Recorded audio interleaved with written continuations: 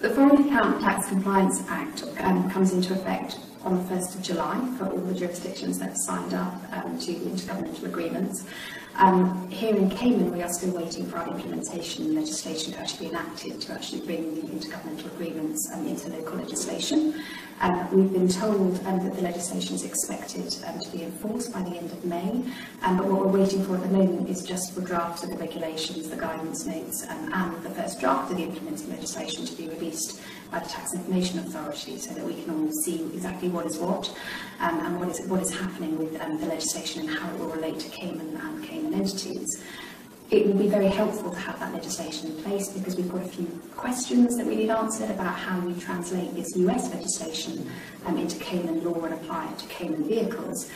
So as soon as we have that legislation, everyone will know exactly what they have to do and can get on with registering with the IRS and can really get their FATCA compliance programs in place and start doing what they need to do in order to comply. So one of the issues that's been causing a lot of debate here in Cayman, and particularly amongst legal firms who have to advise on this point, is the responsible officer role and how that will impact Cayman financial institutions. The Ministry of Financial Services issued their bulletin a couple of months ago now, saying that the responsible officer role would not be imported into Cayman Islands law, but there's still a bit of a mismatch between that statement and the way you have to register on the IRS portal to obtain your GIN number, because there is a slot where you do have to state who the responsible officer is going to be. We understand from the Tax Information Authority that the responsible officer will instead just be a point of contact, the person who is going to liaise with the Tax Information Authority if they have any questions in relation to the financial institution, and so it isn't the full-on US reg definition of responsible officer with all the implications that has. So that was a helpful clarification issued by the Tax Information Authority. One thing we are looking at, though, is whether the responsible officer will be an officer of a company in traditional Cayman Islands law terms, so whether they will need to appear on the Register of Directors and Officers.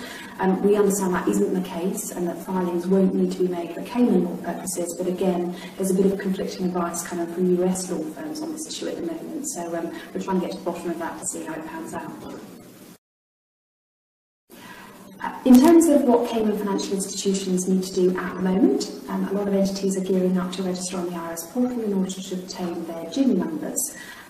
There was a bit of back and forth about when Cayman institutions would actually need to do this by, and a lot of rumour going around that the April 25th deadline date, everyone would have to have a GIN number by then.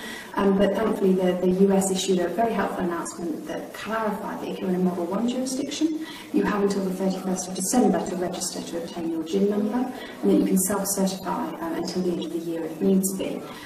Whilst a lot of people are keen to get on the first IRS list and get their GIN numbers, again, we're tending to advise that people wait, hold on till the Cayman legislation comes out, and it's only if counterparties are causing problems, threatening to close accounts and so on, that perhaps you need to expedite that registration process. I think a question that a lot of people have been asking is why Cayman needs to comply with FATCA. We're not a tax jurisdiction, at least there are no direct taxes here. And so a lot of people have the view that FATCA is obviously overlaying a lot of extra burden, a lot of extra responsibility on Cayman Islands financial institutions. I think that there's lots of reasons why we need to comply. Cayman is obviously one of the largest financial centres in the world. FATCA now has global reach. All the governments are signing up FATCA equivalent type agreements, and it's very important that Cayman stays at the forefront of the information exchange that is required pursuant to these agreements. From our perspective, I think FATCA is something that Cayman can do really well. We know already who owns most of the shares, most of the interest, all the money that flows into this jurisdiction. We know who the beneficial owners are because we have one of the most stringent anti-money laundering regulation regimes anywhere in the world.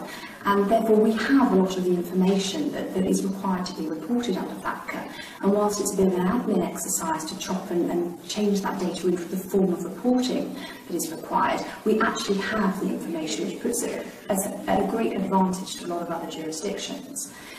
The other main point that I think is it really does stress that Cayman is very open. There is nothing to hide here.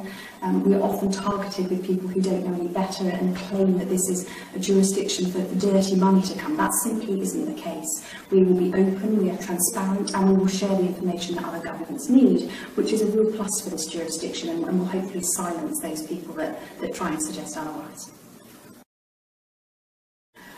One big advantage for Cayman of FATCA is it has really opened up opportunities for local service providers to add and expand their service offerings, and there are some great offerings out there for the local providers who really have stood up to the challenge of trying to create products that will be helpful for international investors coming onto the island, and to show that Cayman is a one-stop shop which helps support the financial services industry long term. In terms of going forward, a lot of the jobs that will be created from FATCA, there will be a lot of additional work to be done here. There's a big admin role that's attached to a FATCA compliance programme, and these jobs tend to be things that suit school leavers really well, because a lot of it is just getting to grips with large volumes of paper. It gives them an intro, a silo into the financial services industry. You can start doing FATCA compliance and then perhaps move on to more general compliance, and then really launch into that whole fund administration financial services industry. So hopefully it should provide a lot of opportunities for the young generation coming out of school, good jobs, good prospects and proper careers.